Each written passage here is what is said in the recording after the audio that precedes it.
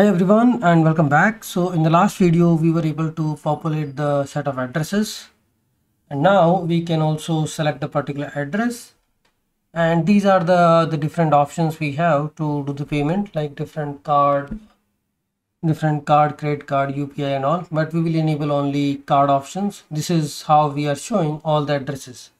So I just converted that from the flex to grid so that I can show multiple addresses vertically stacked inside a CSS grid. It's like a grid we are using.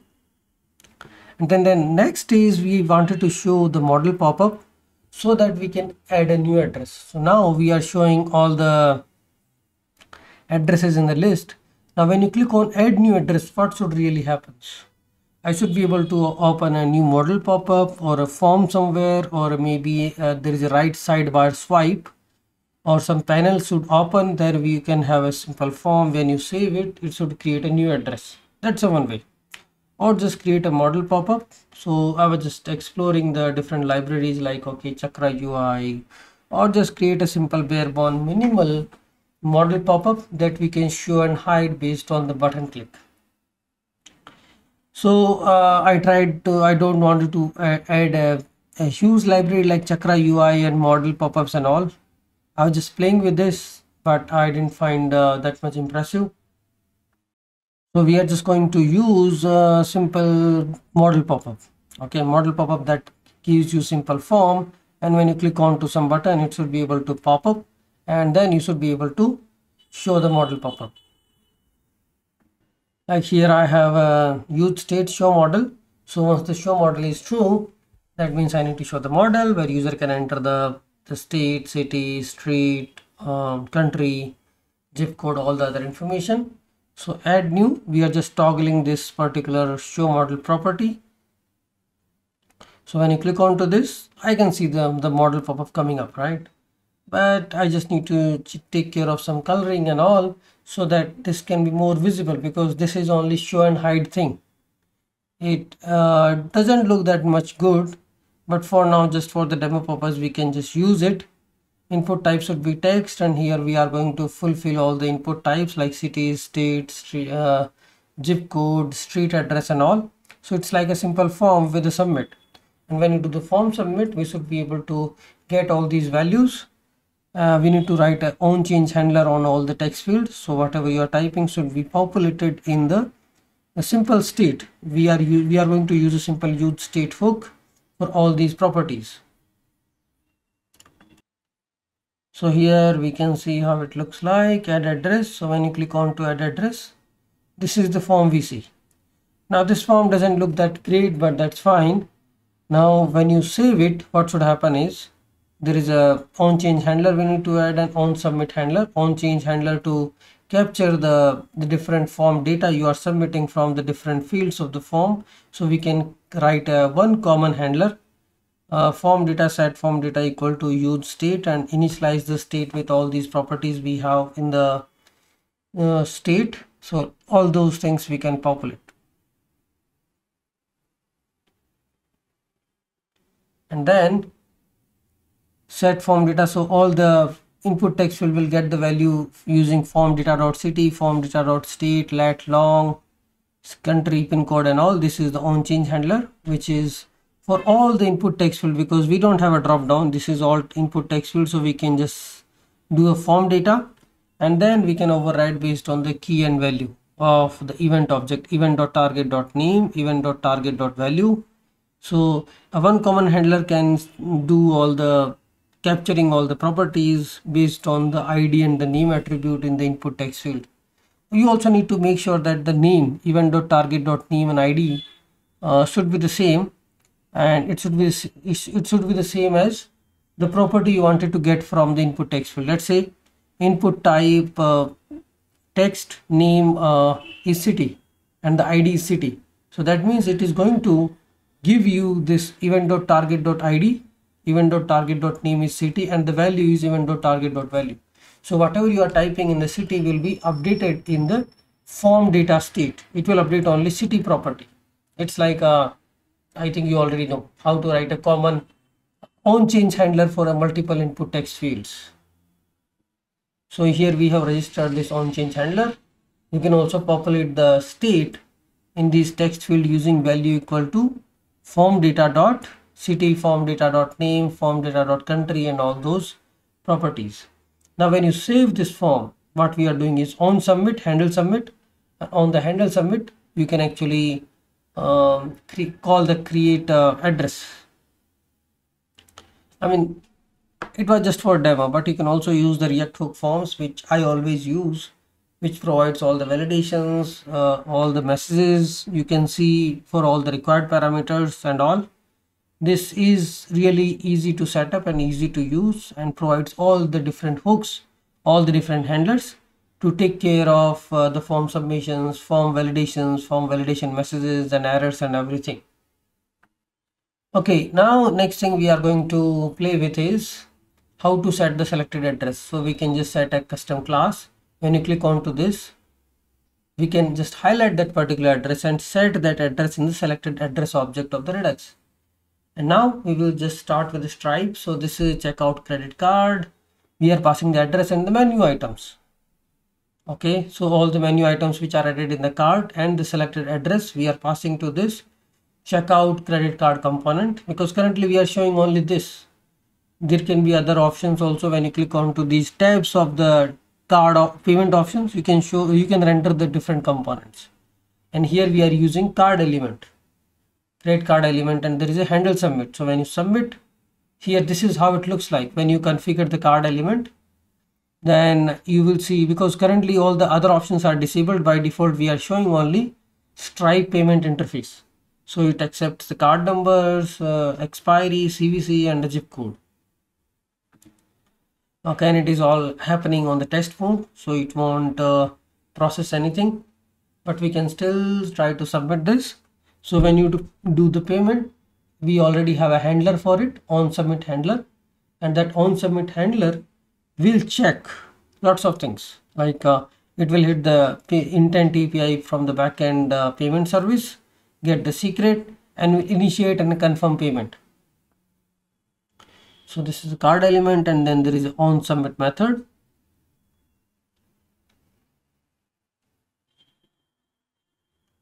So this element is coming from the use elements, and these are different possible options which you can do on submit, handle submit. So when you do handle submit, what we are checking, that the Stripe object is there, the element object is there. If it is not there, then just return the value.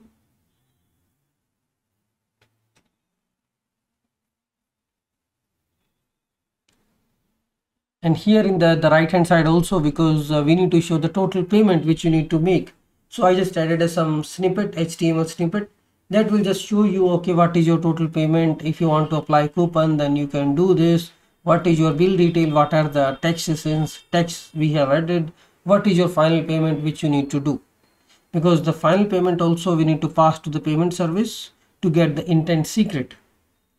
Okay, this is how we do it. And these are the sample card numbers which you can try.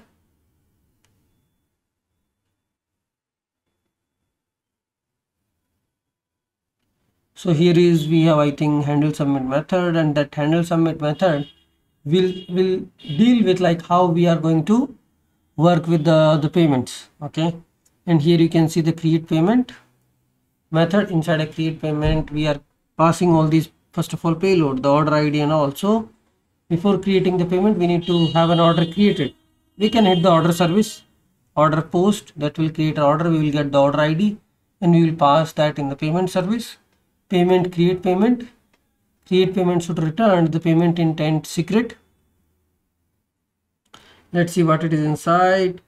Here I think there is a commented code which we need to uncomment. First of all, we need to initialize. So this is a server side part, that's also important, how we are initializing the Stripe at the server side. Okay, so this dot stripe equal to new Stripe, and we are passing a Stripe API secret key. I think line 33 is not needed. We are not connecting to Stripe. Stripe is just okay, it will give you the instance of the Stripe. So this dot stripe, I'm just trying to import this correctly. I think we don't need to specify types here.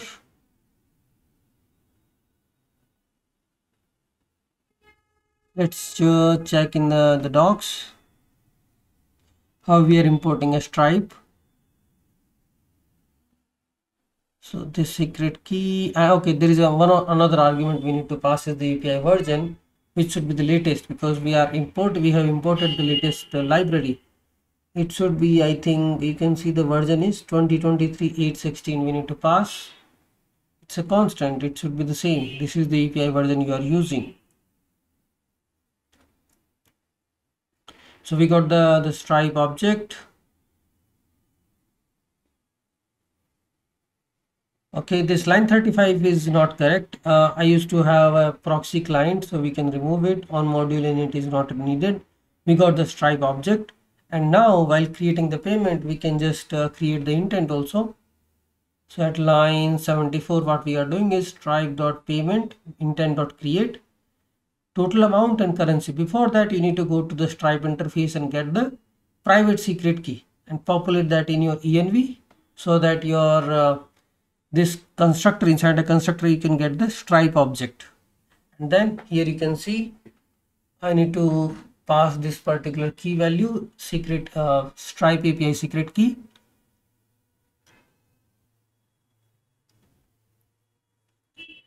So here is the stripe API key. I need to activate the payment. Right now it's deactivated, but still I think I can explore the interface.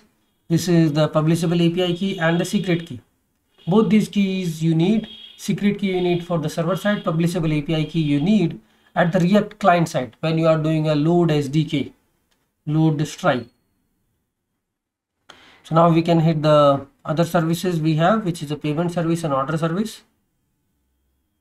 This is, I think this is a payment service, and here we are passing, we can also create the payment, and you can see this is the intent secret is there, client secret inside this object. This will help us to make the payment and confirm the payment. These are the payment method allowed type. So this is the server side part which I'm talking. I put the actual my API secret key and was able to hit this API and got the secret key. These APIs are already protected by the cookies. You can see it's not like, okay, I'm not passing the authorization header. These are already protected by cookies, and already the cookies are set for the local host. So you don't need to pass them in the authorization header. So here these are the steps we are going to perform. Create payment, HTTP post that is going to create payment intent and give you the secret key. Then here we will create an order. So I think the order will already be created. We will just passing the order ID in the create payment. We will get the secret from the server response and initiate the payment at the React SDK. Because on the React side also we are doing a load stripe, passing the publishable API key, public API key you can see, and then we are initiating the payment and then doing the confirm payment. So it's all about lots of things we are going to do at the client side, like using external API, create the order, pass the order ID in the create payment, got the secret key and initiate the payment, and then the confirm the payment. So here this is the handle submit. Here we are going to write the important logic, how it all really works. So here we are checking that stripe object is there. So if stripe is not there, element is not there, return. Otherwise, get the card element first. So this C can be lowercase, card element we got, and this card element we can use to initiate and confirm payment. So first of all, we'll create the order. So we already have external API dot create order, and order requires two things. Okay, what is inside a cart and what is your address ID and restaurant ID, all sort of stuff. So here we can just await external API dot create order.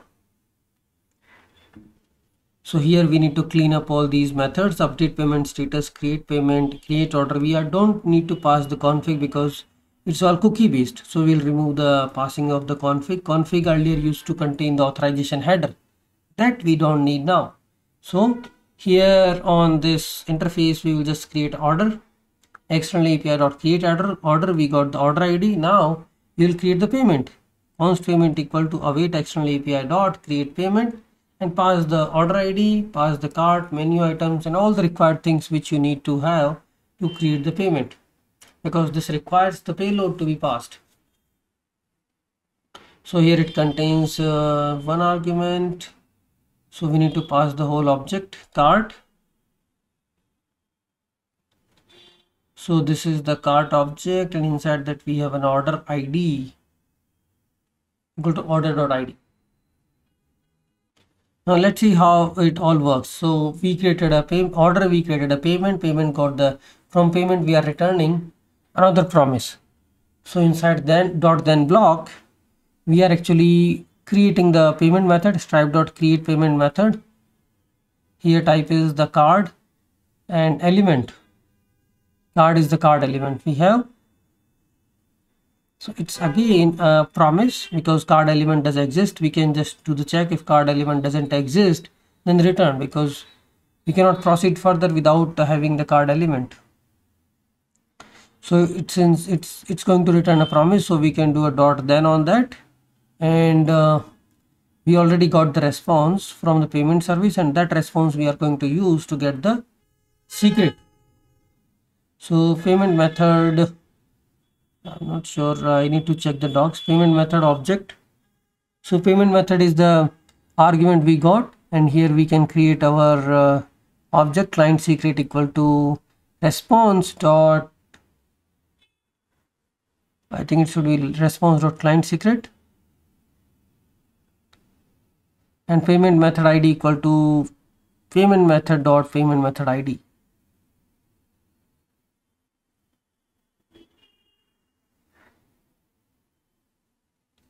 So this payment method, let's suppress the types to any.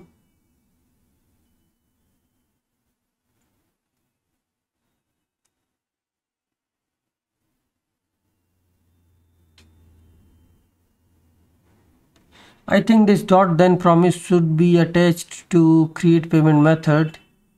Let's see, here we are getting the data. So we need to resolve this. We need to resolve this particular one. So there is some small mistake. Yeah, this is the promise, and we can format it, remove this line. Okay, now we got we are resolving this data. So we got the client secret, we got the method ID.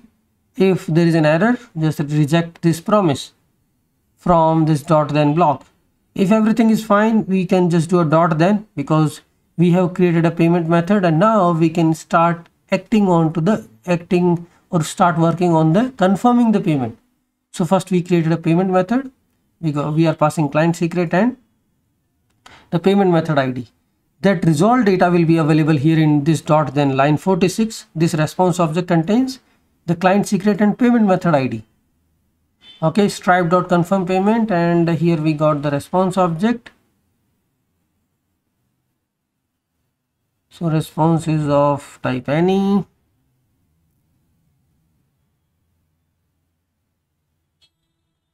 So confirm payment, we need to pass the client secret and the argument payment method equal to payment method ID. Response.payment method.id. Okay. So you already know what we were resolving. We were resolving a data containing two properties, client secret and payment method ID. So we are just using both in .then, client secret and payment method ID, line 46 and 48. Once this is resolved, everything is fine. That means this is the payment success. Confirm payment, you do a .then or .catch. If it is going inside this .then, that means payment has been successfully executed. You update the payment status, you update the order status, and order is confirmed, and you do the delivery partner assignment. If this is a catch block, that means payment failed, so order status will still be in progress, payment status will be failed, so that we know, okay, the payment was tried but payment has been failed. So this is how you can deal with this Stripe SDK at the client side after getting this client secret from the server side. You just need to confirm payment, and confirm payment contains these two callbacks like okay, .then and .catch, that will deal with what to do when the payment is successful and the payment is failure. So this is all about the payment interface with the Stripe. Now in the next video, we will explore more, we will integrate it, we will hit these APIs really, and we will